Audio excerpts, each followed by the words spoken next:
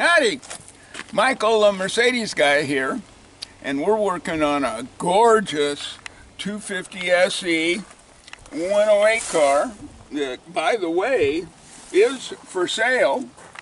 It's got a brand new engine in it, gorgeous interior, just beautiful,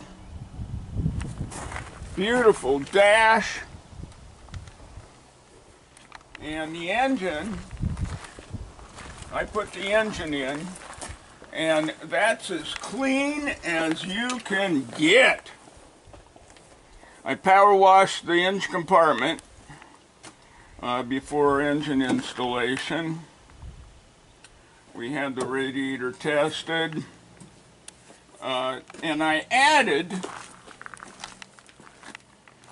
an auxiliary fan. So I replaced the thermostat housing, the upper part, so I could put a sensor in. And I actually put in 2 relays, because one works off of the air conditioner, and which I've temporarily disconnected.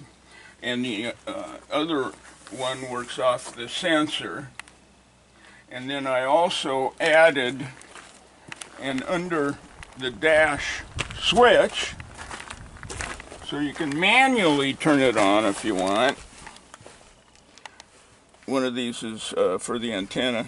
And then I also found a period correct Bosch light that I installed in the dash. That light comes on whenever the auxiliary fan comes on. So basically it tells you when the engine is getting hot enough for the auxiliary fan to come on via the sensor.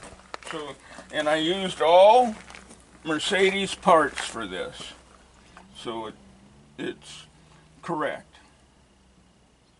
Real nice car, 35 grand. You won't find a nicer one, I can assure you.